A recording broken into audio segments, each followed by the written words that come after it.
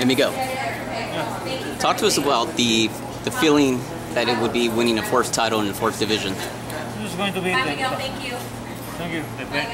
The very best achievement I ever can make in my career. What are your thoughts on Freddie Roach saying that you're going to stop Sergio Martinez inside 4 rounds? So he knows what I'm capable of doing, then I have to do 7. You need to listen. If you look behind you, he had a bit of a smirk on his face when I asked you that question. Anything else? No, I'm good. You're good? All right, thank you. Miguel.